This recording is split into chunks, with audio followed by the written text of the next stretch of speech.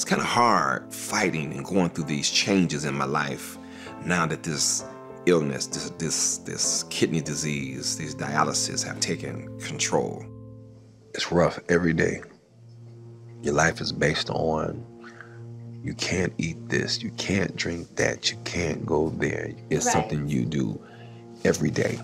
I don't like to change. I was fine going my life regular. I was enjoying life, having fun with my family and my daughters, and all of a sudden life stops me and hits me in the face and knocks me out.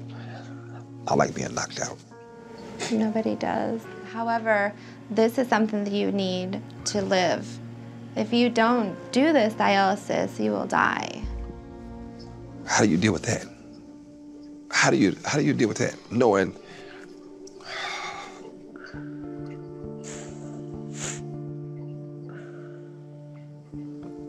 I don't want to do this. I hate this.